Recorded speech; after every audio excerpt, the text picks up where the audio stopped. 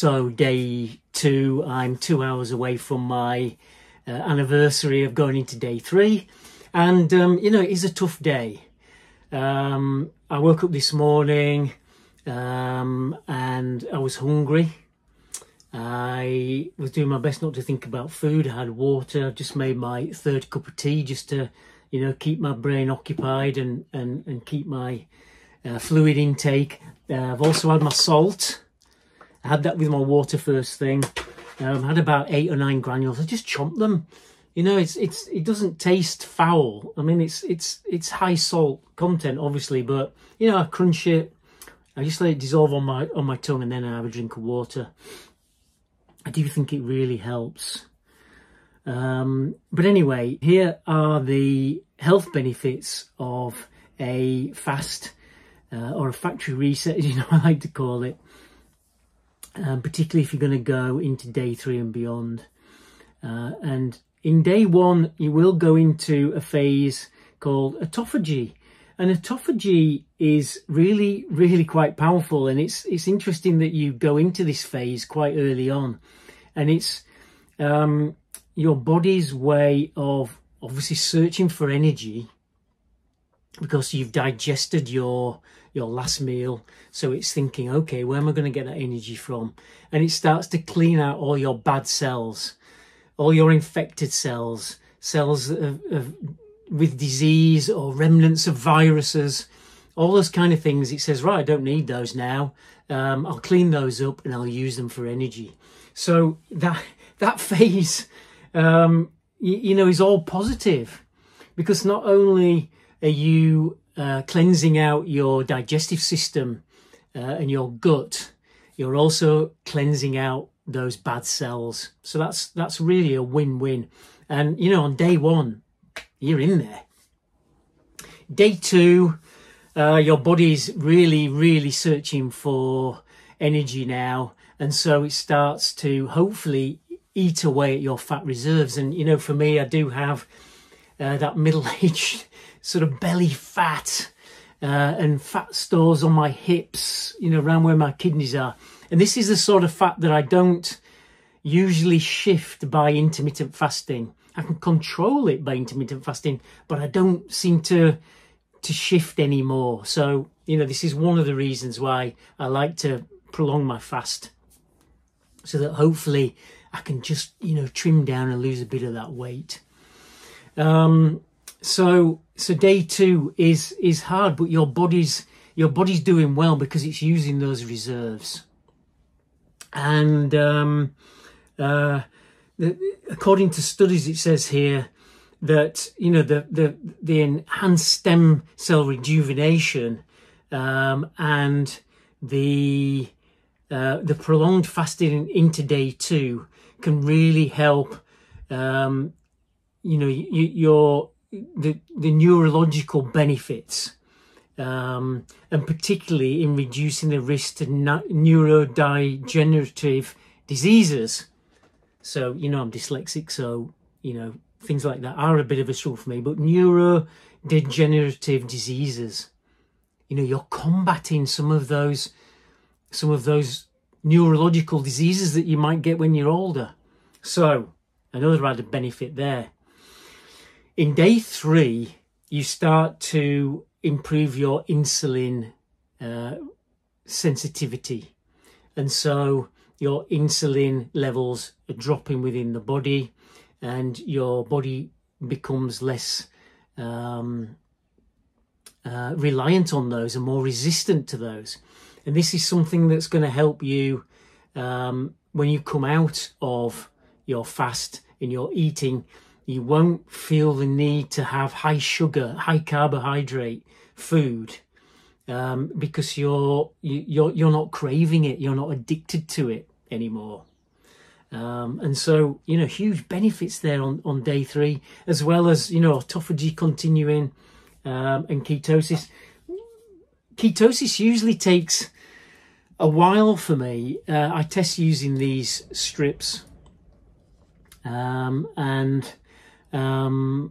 you know, on day 1, I'm testing, I'm thinking, come on, ketosis. and I generally show a little trace, but not much. Day 2's the same. You know, I tested this morning, I've got a tiny sort of trace just showing there, sort of kicking in. So I think really it's a day 3 thing for me for this to start becoming a reality. But I think that that's maybe because my metabolism's quite slow. And, you know, it's one of the reasons why I like to do this fast, is that I find that I overeat and my system almost has backlog. And so just giving it that space is great. But I think really the ketosis takes its time, and you might be lucky enough to crack on with that in day 1. So day 4, I'm reading this now.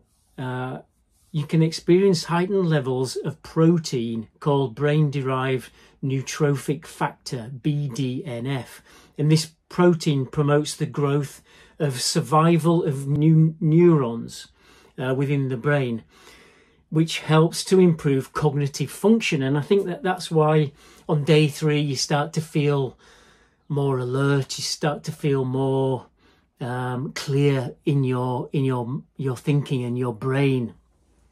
You know, you feel sharper. That's definitely the case with me. In fact, I'm starting to feel that now.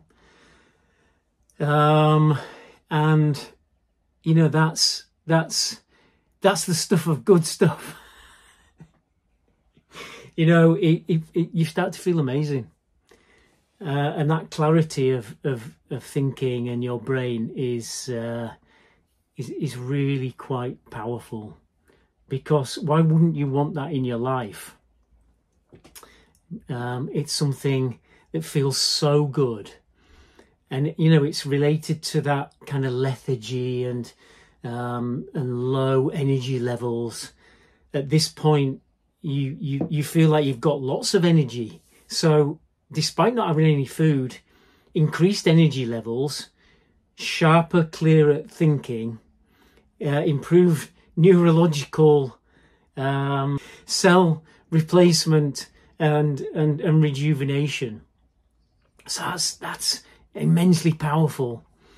And studies have shown here at day 5, and I think this is really interesting, and I'm going to be quoting from someone I got this information from, and this is all about the growth of the anterior midscingulate cortex within the brain.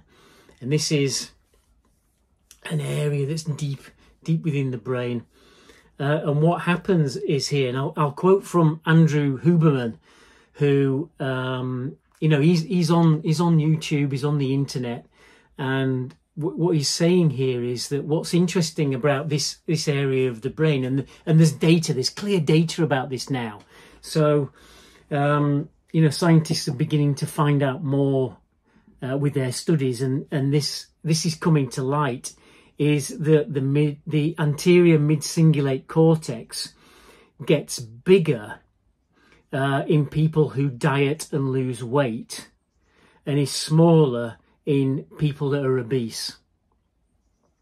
And what they think is that it's linked to overcoming something or things that you don't want to do.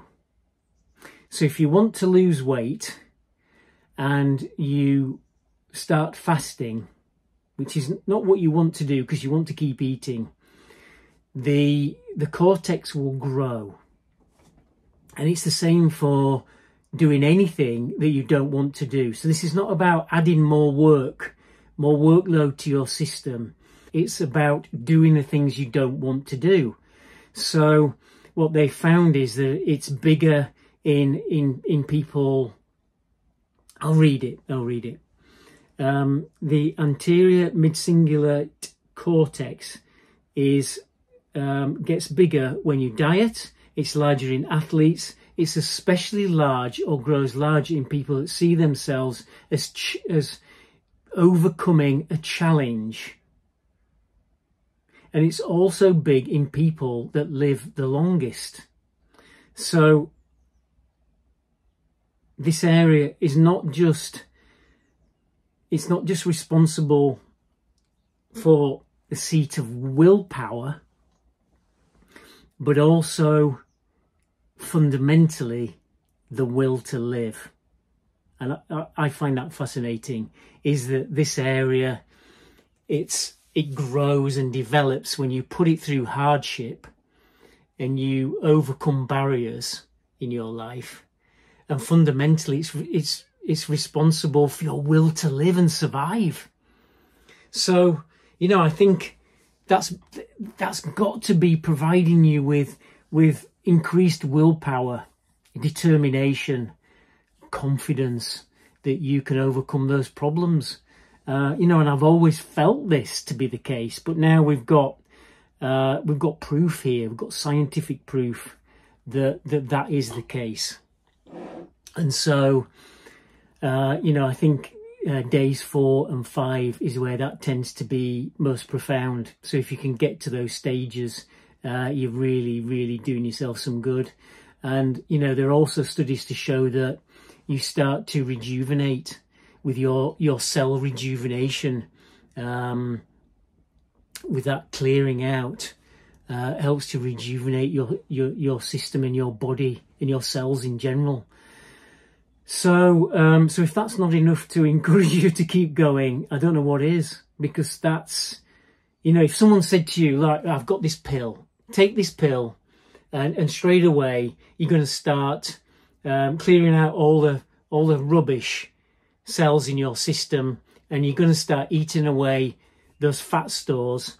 You'll start to improve your cognitive system, your cognitive system responsible for rejuvenation, health, well-being, and the determination to live, the will to live, will be there for you. Do you want to take this pill? You'd say yes. You'd say yes. But if I said to you, take this pill, but you've got to, you know, you've got to overcome the difficulties for it to work, then it doesn't seem so easy. But actually within fast, that's what you're doing. And, you know, it is short-lived. The difficulty is short-lived. It's just a few days. And when you've completed it and you look back, it doesn't seem like anything at all. It seems like a relatively short amount of time. When you're in day 2, you're not thinking that, but believe me, you know, you can celebrate with a mint tea that it's not going to be that long in relative terms. So I hope that has helped you and inspired you to keep going, because the words of these people have been a real influence for me. And you know, I know people go longer, they go into 7 days or more, and I think the scientific study is that those benefits start to decrease after 5 or 7 days. So it seems that there's little point, or there's less point, or less profound effects if you keep going. And so, and of course, you're going to get to that point where, you know, you've used up all your reserves, and you're going to start going into decline. So there is this, you know, this happy medium stage of 3 to 5 days, possibly 7.